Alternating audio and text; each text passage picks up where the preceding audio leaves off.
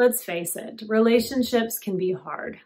And relationships post-divorce, well, they can be even harder still. Here are some of the common challenges in post-divorce relationships that, well, if you're aware of them, it helps make it just a little bit easier. For so many of us, once we've been hurt, we fear being hurt again.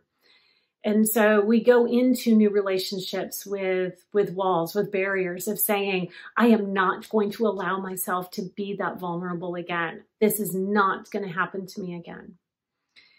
Yet when we do that, we're hamstringing the new relationship, because you can't have true intimacy without vulnerability. And speaking of intimacy, sometimes those of us that have been married for a long time, well, we expect that same amount of connection, that same amount of knowing the other person and feeling known from the very beginning.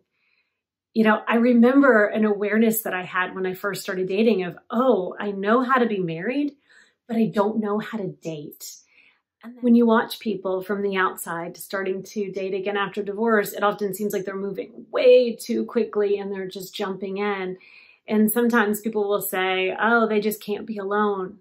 Well, that might be the case, but I think a lot of it is that they don't know how to start slow. They know how to be married, and so they just act married from the get-go.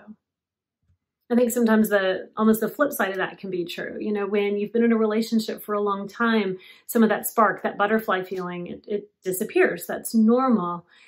And so when you start to date post-divorce and you find that first person that you feel that connection with and you feel that spark, that intensity, it can be easy to misinterpret it as, oh, I was with the wrong person for all those years because I didn't feel that.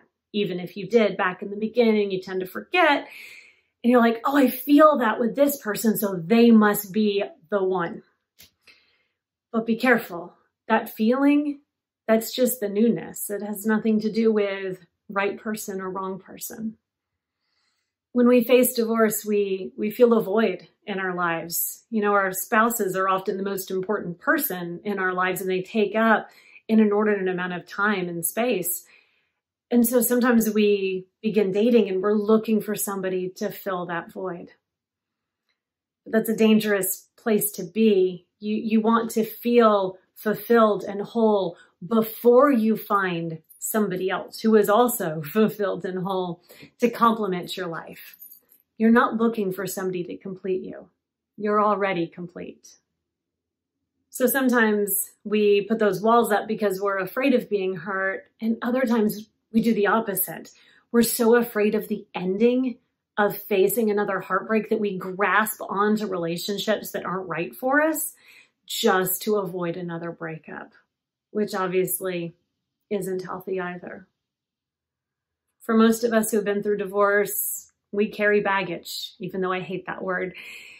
And it's easy to, blame the current partner for the sins of the old, or to put the weight of your triggers on them, or to replay the same patterns that you did in your marriage with the new person.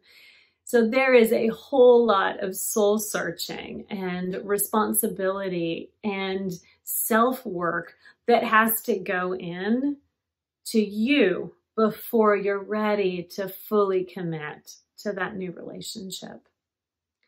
And then finally, there are just some of the practical matters. For many of us, we married young, and so we didn't have children. We didn't have our own careers or finances or anything else. So it was relatively easy to build a life together. Post-divorce, that's harder. There's often kids in the mix. You've got your established career. You've got finances, all of those things that somehow have to be merged.